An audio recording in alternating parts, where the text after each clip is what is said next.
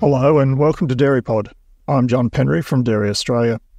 In this episode, Dairy Australia's National People Lead, Mick Fuller, and DairySA's Extension Coordinator and Workforce Attraction Project Lead, Alberta Badu-Yeboah, speak to South Australian dairy farmer Sarah Moore about finding and attracting staff to dairy farm jobs from the backpacker community.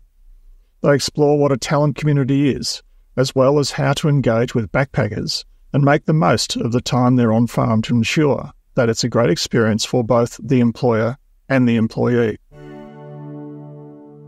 Hi everyone, I'm Mick Fuller, National People Lead at Dairy Australia, and welcome to our third instalment of our people-related podcast here at Dairy Australia. The purpose of these sessions is to talk with farmers who are doing good things in the employment area and share some of their learnings, what's gone well, what things would they do differently in the future, with our audience.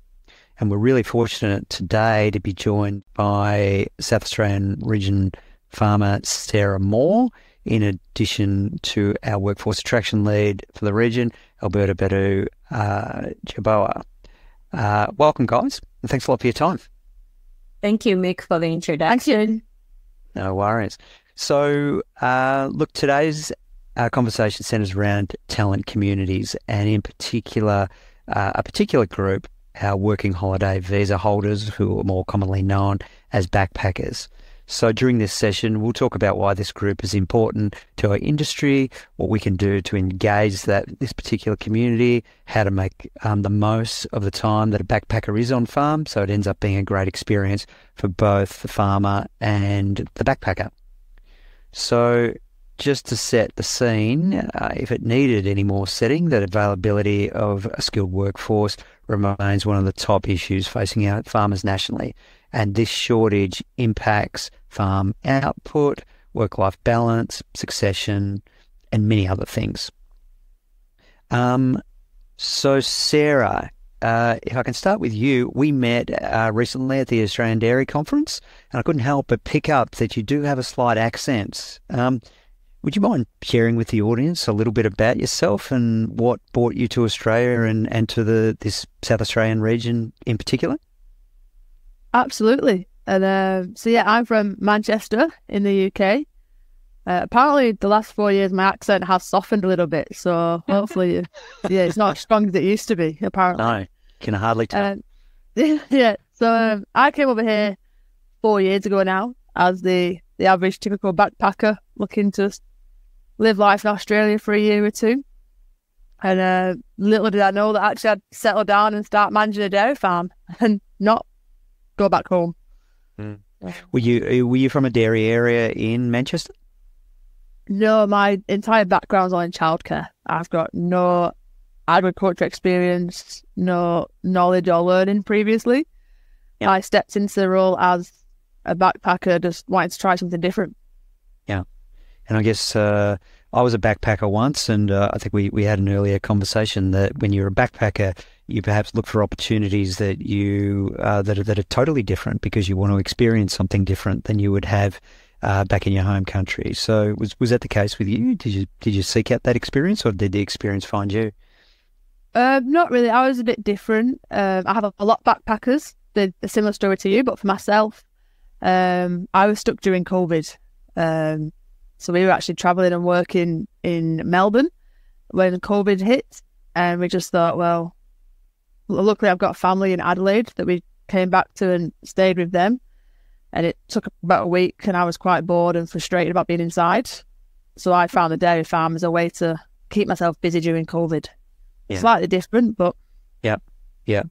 Fantastic. So 4 years down the track, tell us a little bit about the farm that you're working on, what your role is, what's happening there. Yeah, so I'm on a farm up in the Clare Valley, and we're milking average about 500 cows. And I started off as a backpacker and then just kept learning a little bit more. I did take 6 months out, or probably 4 months out, while COVID settled down and did a bit of travelling. And then once I'd run out of money, I came back to the farm, and that's when I started taking on more of a managerial role. And now I manage the staff, manage the herd, the nutrition, pretty much, manage the farm now. Well, you've come a long way in 4 years. And heard of around 500. How many employees on the farm? So we've got 4 full-time staff, and then 6 backpackers. Okay. Okay, very good. So I guess you've got a particular perspective from both being a backpacker yourself and now as a farm manager on, what makes a great backpacker, also a great farm employee. So that's a fantastic story. So I guess let's start with a couple of sort of broad questions. When we think of talent communities, and Alberta, jump in here too, what do we mean by this? Because I guess it's a bit of a HR term, but your average person out there might be sort of asking a more fundamental question: what do we actually mean by a talent community? What comes to mind? Yeah, Alberta? Okay, so for me, talent communities have become quite popular and recently a powerful tool, the new norm for professional hiring companies and employers to use in recruiting people. I believe there's a cohort of people who could be exceptional candidates for your farm or company, but may currently be facing circumstances that prevent them from joining your company. And the essence of you as a farm business or an employer is to make sure that your name comes to mind first when a candidate is ready to make a move. And I believe that DairySA is making the right investments in these areas. A podcast like this is one of them, where we are targeting backpackers and providing them with the right information as to how to make a move when they are ready.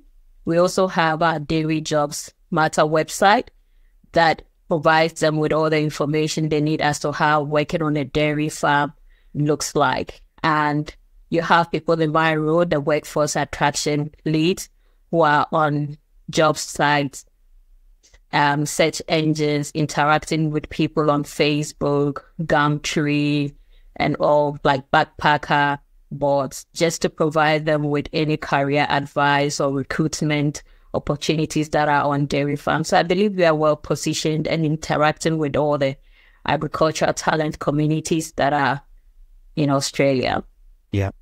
So thank you, Alberta. So what you're saying is that particular community, there's many different communities out there when it comes to talent, and backpackers are just one of those communities. It's a community that's always existed, and so a farmer might be sort of listening to this and saying, "So what? They've always been a community. They've always been there. What's new about this?" And I guess the thing that comes to mind is, whilst they're a community out there, we still need to build a bridge for them to actually come to our industry, because they don't necessarily, apart from people like Sarah, they don't organically find their way into our industry. We need to make it easier for them. It's a competitive employment market out there, including working holiday visa holders. They can spend their time literally wherever they want, and Australia has almost full employment. They've got lots of options, so it's a matter of making our option, our industry option, something that is attractive for them. Okay, all right, I get it. So we seem to continue to hold a historical view of what an ideal employee looks like. That employee would look like historically. They would have the ability to work full-time. They will have had previous experience and live regionally. And so they would normally tick all those boxes historically for a farmer to actually consider them a great employee. I guess we don't have that luxury anymore with regards to prior experience. So why can't we just rely on this sort of historical view in your mind and in your experience for to provide our next generation of farmers? Alberta? Yeah. Yeah. I believe that thinking local in terms of getting people on farm is always the best. But just like you said, will that be sufficient to meet the increasing demand for agricultural products? With an aging agricultural population and the younger people sometimes not being interested in pursuing agricultural careers, we have farmers' children who may decide to go for a different pathway. And if we want the farm to be maintained, then we'll probably have to rely on someone from outside or within who has an agricultural skills or without them. So I believe that it's good to think local, but more often than not, the demand for agricultural labor exceeds the workforce that is available. And Australia can always benefit from a mix of diverse talent, both locally and internationally. And that is when we may try to look outside the scope of what we have locally here. Some farmers may decide to even sell their farms. And if they want to meet the economic and technological needs that they have, they'll probably have to partner with another company or a partner who is overseas that can help them to achieve this. So I believe that farmers are beginning to look outside because that provides them with people who come in, holiday makers, skilled migrants, skilled immigrants, who can offer them that opportunity to work long term and continue to survive or continue to ensure the sustainability of dairy farms or agricultural firms. And I believe that the Australian government has responded positively to this by initiating the skilled migrant visas, and farmers such as dairy farmers can use the DILA, which is the Dairy Industry Labour Agreement, to sponsor senior farm hands on their farm. So a mix of both would do. And it's all about ensuring that we continue to have a sustainable agricultural industry. Yeah. So when I hear you say that, Alberta, I think if I'm a farmer, I've got two choices here.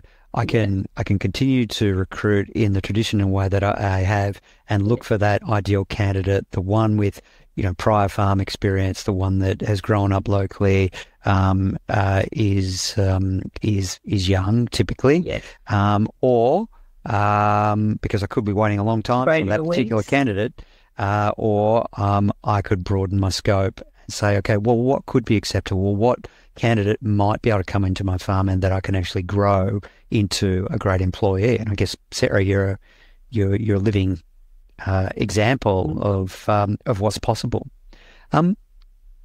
Thank you. So, looking at backpackers a bit more specifically, I understand there's lots coming into Australia every year. I think there's well in excess of 100,000 backpackers coming into Australia each year on working holiday visas. So, Sarah, if I could ask you a question, why might this group be attracted to dairy? Obviously, it's attractive to dairy because there's so many of them, but they may not be there for a long time. They may be there for, more seasonal basis. Why might this group be attracted to dairy as opposed to they've got lots of other choices? What do you think our proposition is? I suppose, like you said before, like when you were backpacking, you wanted to just try something completely different. And for most people, dairy is completely different. Mm-hmm. We're quite fortunate. We actually provide accommodation, and I think that's a big help. A lot of the backpackers see the accommodation and think, great, we've got somewhere for 3 months. It gets them out. A lot of them have got the rooftop tents or just swags. It gets them out of their swag for 3 months and they get a bit of a comfier place. And just the hours, there's no set hours. Like there's a lot of times they'll approach me and say, look, can I do a few extra jobs this week? And there's always something to do, and every day is different as well. And they still get some work-life balance. I think we try and, if they want evenings off together so they can go and look around town, we're very flexible in that. Or if there's a local event on, we'll try and make sure these guys can get out to the local events and enjoy themselves as well. Mm. Yeah.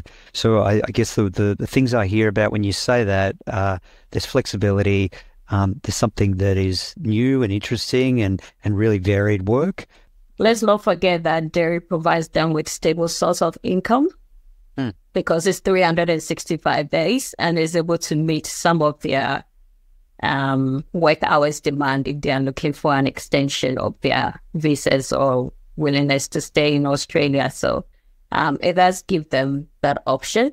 And let's remember that our farmers are also happy to train backpackers, and that has given them that historical history that if you go to a dairy farmer, they are willing to work with you even though you don't have any prior work experience. So there's word out there that dairy farmers are happy to train you, get you on board and work with you. And I believe they also meet the gaps in farmers' shortages in terms of their peak seasons when they are calving, and they can get them for either short-term or long-term. So it's been a good mutual relationship between backpackers and dairy farmers.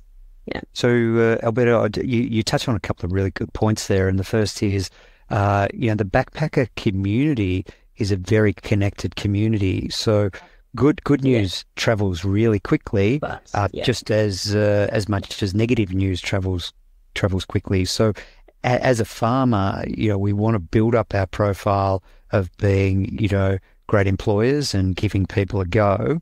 And so if we can do that enough and do that consistently, that reputation with that community grows, I would think. Sarah, have you noticed that, Sarah? Absolutely. Do you have many sort of repeat visitors from the backpacker group or referrals from people who have worked on? Definitely referrals. We've been quite fortunate. Our last few that have kind of left have approached me and said, look, we're leaving next month, but our friends have just arrived. Can they please come? And it's great because if they arrive a week earlier, they can then also help me train them, especially to get their important points across in their own language as well. So I kind of just a bit of help and support while I'm training them. You've got people that know it as well, and for them to recommend us, I mean, it's a great feeling knowing that they've enjoyed their work here. They're actually happy to send their friends here. Yeah. And I've got someone coming back actually next week. He went back to France, and he texted me saying, can I come back? So he's arriving back for a few more months next, which is great. Yeah, fantastic. So, all that training investment pays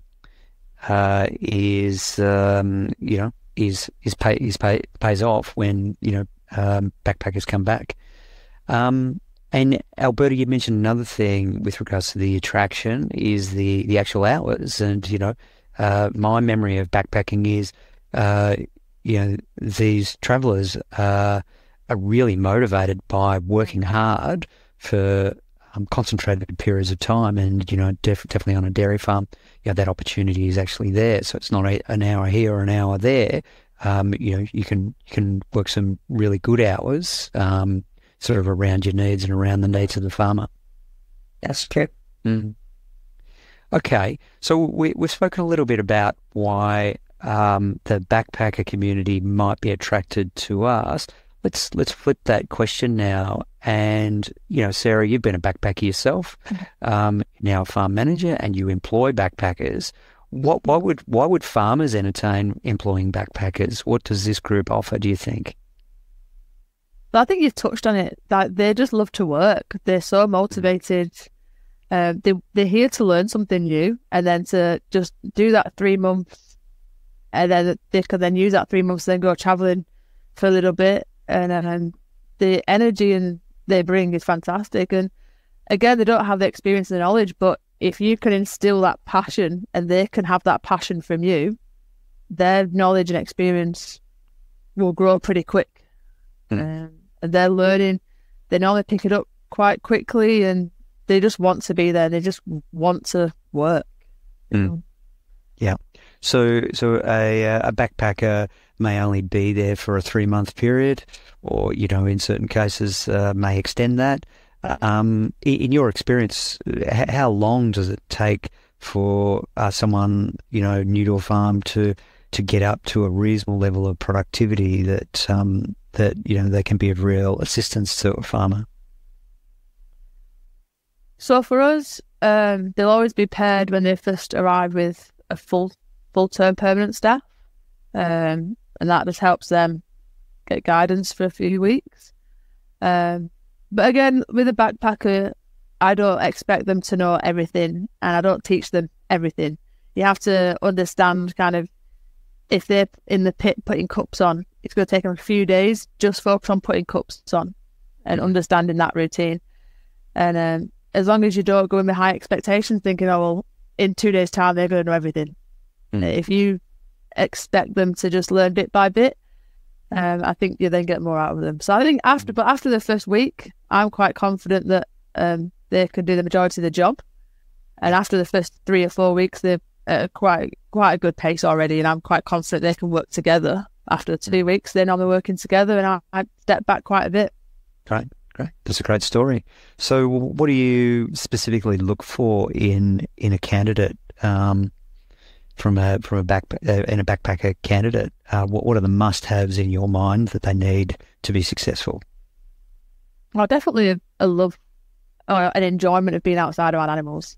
Yeah. Someone that doesn't enjoy being outside, it's not going to work. And I always try and meet them face to face, and just let them come to the farm for an hour in a really relaxed setting and just have a general chat like we are now. I think it says a lot about a character, just having a general chat. And those backpackers that are asking loads of questions and really curious about what's going on, I tend to find that they enjoy the job a bit more, because they want to know what's going on. They just want to learn, and the passion shows right from the start.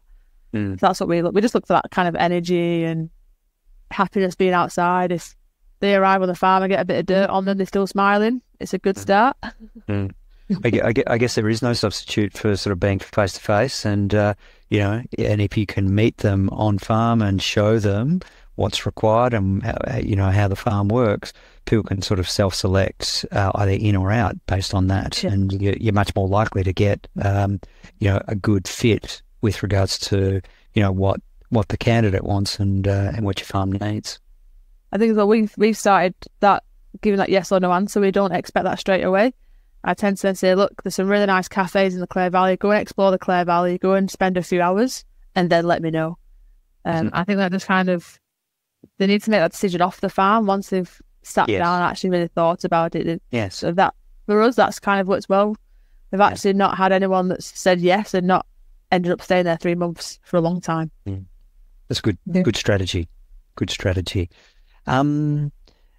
So if I can ask both of you, what makes then for a great work experience for both the backpacker and the farmer? And Sarah, just picking up on one of your earlier points, I think you said, come in with reasonable expectations. If you're the farmer, they're not going to be able to do everything in a short period of time. Maybe have them concentrate on one particular area and getting some mastery in that particular area. So, with that in mind, what does make for a great experience for both the farmer and the backpacker? I think just treating them as kind of like not a family environment, but a really fun, friendly environment. Like, we have regular staff barbecues, and I think that just goes along with it. They don't feel segregated. They don't feel like they're just here because they're a backpacker. They're part of our team. We embrace them. We need them. Like, we enjoy having them here. I think one massive thing for me is I believe that trust can be gained and can be lost, but I don't think it should have to be earned. Like, when I've got new staff coming in, there's a level of trust already there, and I think with that comes respect. And I think that just creates a really good environment for us all to working well together. Well, that's an interesting philosophy, and philosophy I share. So you go into that arrangement with a level of trust, and you can always build on that trust, and trust can be lost, of course. But you don't start from zero with that trust. You actually start with a reasonable, healthy level of trust in the relationship to and goodwill to make it work. Alberta, you work across all farmers in South Australia, and when you talk to farmers, what do you hear with regards to what makes a great experience? How do you create the right environment for new employees to thrive?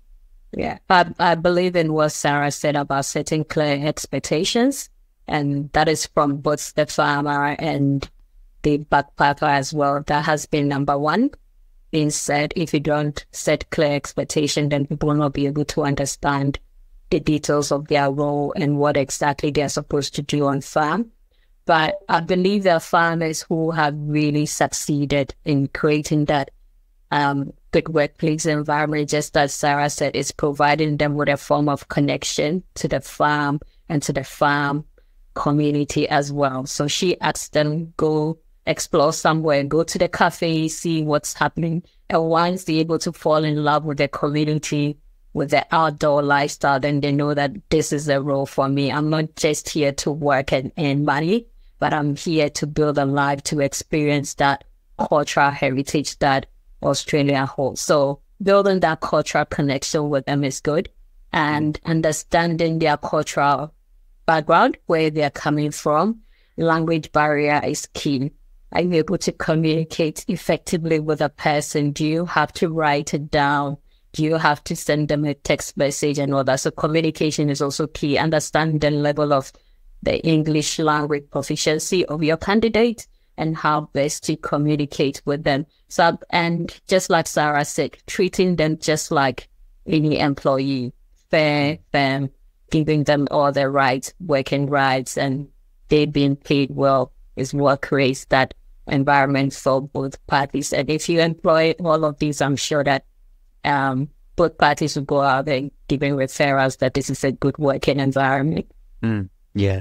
I hear that from coming from both of you. So no one wants to be sort of treated as a labour unit, just a labour unit. They want to be a team member, and as part of being a team member, they want to experience everything that a team member has, and that's not just work, but that's the fun that goes with work, and the connections that go inside and outside of work. So very good. A thought came to mind when you're talking about that, because you were talking about language difficulties there, Alberta. Farm safety is a critical issue for us. We work in, a really, unfortunately, it's a very hazardous industry. Agriculture is the most hazardous industry in Australia. So how do we keep new employees and maybe employees with no prior experience safe? Sarah, I might ask you first, and then Alberta, I'll throw to you with regards to what DairySA can offer with regards to support in that area. Obviously, the language barrier, you need to make sure that obviously that communication is effective. So your induction might take a little bit longer. It's not something that can be rushed or should be rushed. It needs to be really thorough and hands-on. I think the more hands-on it is with demonstrations, not just sitting and talking to the person, walking around the farm so they can see it. A lot more visual learning goes on when there is a language barrier there. So the more visual it is and actually walking around the farm. I do a farm walk with every new employee and things, so they all are aware of, yes, they will be driving the tractor straight away, but they need to be aware of where the tractor main route is. They know where that machinery is going to be and things like that. And quad bikes, we'll spend a lot of time going through the bike and just watching them ride some short distances before I'm happy for them to go in the paddocks by themselves out of sight. They'll do, yes, it's very, very much visual and just however it needs to be. You don't let someone go until you feel confident. I need to feel confident that they're going to be safe. And I think you mentioned earlier on that you couple or buddy that new employee with a more experienced employee for the first 2 weeks. Yeah, not always 2 weeks, but until I'm confident. Sometimes some backpackers after 5 or 6 days they've just really picked it up and great, they're off to go. But yeah, and access to more specialized sort of plants such as tractors.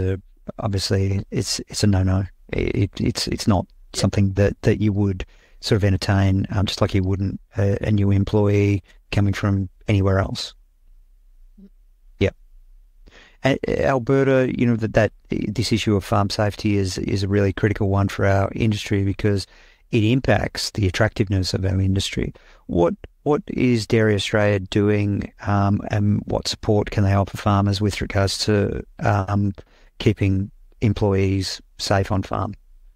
Yeah, farm safety is one of the priority areas for Dairy Australia. And there are several workshops going on in various regions on farm safety that farmers can attend and can also bring in their new employees. Let's not also forget about people in dairy websites and the farm safety manuals that provides farmers with all the safety protocols. And it's some induction templates and farm policies that they can use to properly induct their new employees on farm. So the farm safety manual has 14 sections, and it covers everything from tractors, farm vehicles, working environment, several of them. So any portion, power, electrical, any safety area on the dairy farm has been catered for, and farmers can always refer to it to be able to provide the right environment for candidates to work in. And I believe that we also have our online platform, BNLite, that has a self-paced learning experience that the new employee can go through by themselves. We have safety on the dairy farm and also working with livestock. And if they haven't even worked with livestock before, there are videos. It's an online platform where the new generation, the older people, can also use to learn about some of these safety protocols on farm. So I think we have the right resources to support farmers that the farmers can use themselves, the new employee can use all alone by themselves, and both of them can use it together. When it comes to master asset management, or what we call caps on, caps off, the farmer and the employee come ready to do that. And as Sarah said, all of them cannot be done just by the employee alone, but with the assistance and the ongoing support of the employer. And it's not just a one-off something. It has to be regularly reviewed, checked upon to see that what you told the employee is being implemented or not. And that will build a good workplace safety culture. Right. Okay. Oh, so if I'm hearing this correctly, you spoke about the online resources through the People in Dairy website, and the online or hard copy resources with regards to farm safety manual, farm safety starter kit. I think you also mentioned there were courses conducted through regional offices with regards to safety, and the Dairy Australia's learning management system Enlight, which is available to everyone, employees, farmers, the wider public, if they want to learn more about specific areas and critical areas of farm safety. That's great. Sounds really comprehensive. So Sarah, getting back to you, if you were anyone listening now, and if they were interested in now sort of looking at a backpacker to employ, how would you suggest they go about tapping into those communities to get interest? So we use a lot of Gumtree, and sometimes I don't even have to put an advert on Gumtree. Sometimes there's people there saying, look, hey, I'm a backpacker, I want to come and work. So sometimes you can find people on there looking for the jobs. And but again, word of mouth goes a long way. Like I said, I sometimes don't have to hire people or actively look for people, because people are approaching me. Old backpackers have said, look, can I hand your number out if people ask? And I said, yeah, that's fine. So word of mouth goes a long way, I think. But to get started, Gumtree, I think it's a good place to start. Or the dairy website, there's a Dairy Jobs Matters website as well that people could advertise on. Yeah, on the Dairy's Jobs Board. I guess you'd mentioned at any one time you've got around 6 backpackers working for you, so that creates a little community in itself, and there's referrals to friends and family and anyone else sort of coming that way. So that would certainly help. Alberta, maybe at a broader level, what advice could you give farmers with regards to tapping into those communities apart from Gumtree? Are there any other things that you think they should look at? I think social media is now a rising tool. So Facebook, Instagram, Twitter, the backpackers communities that we've talked about, the talent communities that are online.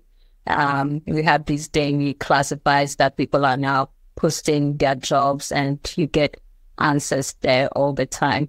I know people, I mean, there are so many hostels or accommodation sites that you can find backpackers. They're just printing a bullet of who you are and what role you're looking for. You can get a few people there.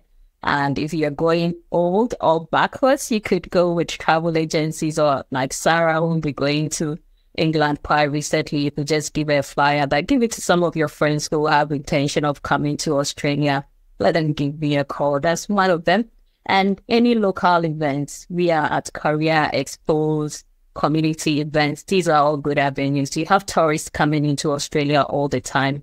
You don't know if they've come to stay or they're going back. So any opportunity, you can use that to get backpackers and holiday makers joining you on farm. Yeah, very good. Very good. Thanks, Alberta. So look, we're just about out of time, but if we could spend a little bit of the remaining time that we've got left, talk about onboarding and induction. I mean, first impressions are really important. We've spoken about the critical importance of being safe on farm, and that's part of the induction. But from an onboarding point of view of new employees who have never worked on a farm before, Alberta, if I can ask you, what can Dairy Australia do? What is out there to assist farmers with regards to something they may have never had to have done before themselves? Yeah, I'd say Dairy Australia is playing a critical role in this area, knowing very well that an employee cannot be effective on their first day at work, and effectiveness comes by time and it comes by training. So Dairy Australia has a lot of induction and recruitment processes, steps by which farmers can use to properly recruit backpackers and to properly induct them. And most of these steps and resources can be found in our People in Dairy website, SK, which is the Employment Starter Kit, and the Farm Safety Manual, as I mentioned earlier on, with resources, templates that they can build on. But with all these resources, you find common, which is common to it, is that I'll borrow the words of David Beckett, who says that induction is not just about content, but it's more about building a connection with your employee.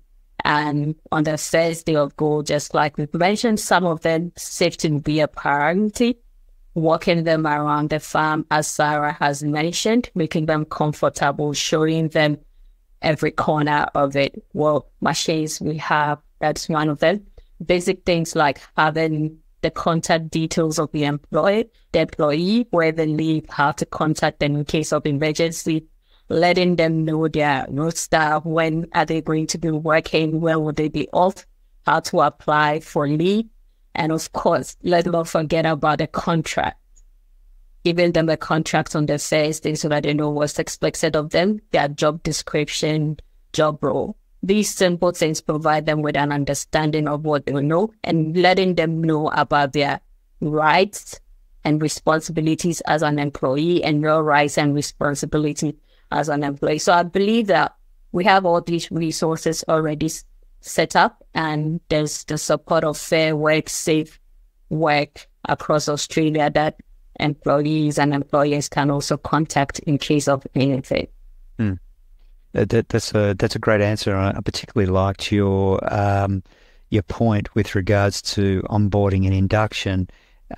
It's not just about a checklist, and if you want checklists and tools, you'll find plenty on the People in Dairy website, or I guess if everything fails, you can contact your local Dairy Australia regional office. But it's less about the checklist. The checklist provides some structure, but it's more about the connection. And I think in listening to you and particularly listening to Sarah, it is all about connection, because if you establish a great connection, you set the foundations for a great experience on farm for both you, the farmer or the farm manager, and for the employee. That's great. Any final words? Any words of wisdom from either of you with regards to anything we haven't covered. So if someone's, if there's a farmer sort of intently looking forward to perhaps employing a backpacker, any sort of final pieces of advice you could offer, Sarah? I'd probably just say give someone a chance. Like for me, I was hired as a backpacker with no experience, and I've now trying to make it my career. Like I found a love that I never knew was there. So if you could give that to somebody else, it's fantastic. Yeah, just give them the chance, and give them that community, and they'll let them shine. Yeah, and I guess that's one thing we didn't discuss, but we enter these employment relationships on the basis that it will be short term, but there's always the prospect that it may turn into something longer. You may fall in love with the area and have an ongoing sort of connection with the work, and find yourself like Sarah has, and 4 years later, heavily sort of embedded in the farm that she works, and really engaged. Okay, no worries. Alberta, any final words? I would say that dairy is a good place to work. I'm a migrant myself, and I've learned along the way, and I'm continuing to learn. So just like Sarah said, give an opportunity to someone who has a previous background or with no background in dairy, but also remember that you have the responsibility to build that relationship and connection with them to make sure that they have that good experience on farm. Okay. I think they're great final words, Alberta. So thank you both. Thanks, Sarah, for sharing your experience. It's been fascinating to hear about your journey. And Alberta, it's been great talking with you with regards to what support is there for farmers with regards to this particular area. So we're just about out of time. So thanks, everyone, for listening in, and stay tuned for our next session. All right. Bye. Thank you, Mick. Thank you, Sarah. Thank you.